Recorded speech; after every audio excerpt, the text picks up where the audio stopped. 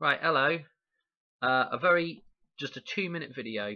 I am not going to do a massive video on this unless something happens with Madonna. Okay, I'm showing you the date, and then if something happens, I've already got a whole like 2-hour video ready. Not ready to go, but I've got enough information to do probably a good 2 hours anyway. This is the date that I'm looking at.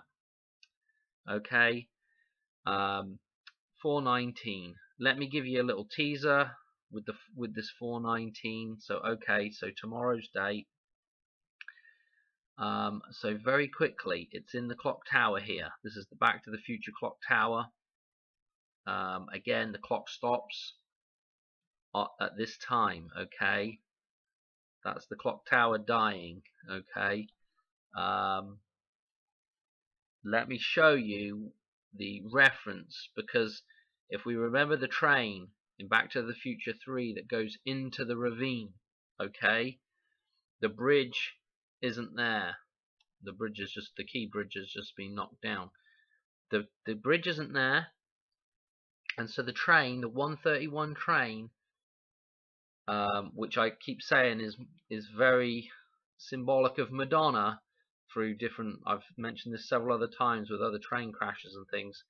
That train going into the ravine, the 131 days from her birthday through to Christmas. Okay, that's the number jump there.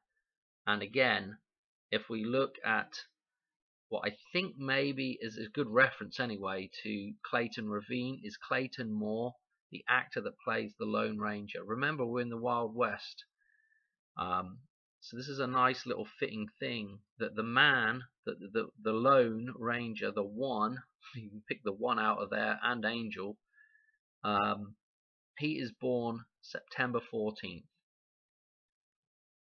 Madonna goes into Clayton, is where Claire is supposed to die, in Clayton Ravine, okay, on, well, 914, or if we read it in reverse, 419.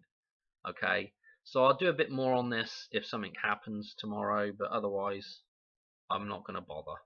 I've got a ton of personal references for this one, and the number jumps are pretty interesting. We got 119 days.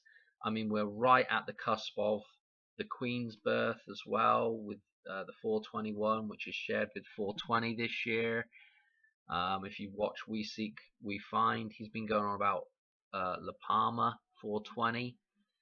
Madonna does the song La Isla Bonita, which is that name of that song is a reference to La Palma. Okay, so I'm around in circles on this one, whether to make a great big long video or just do a little.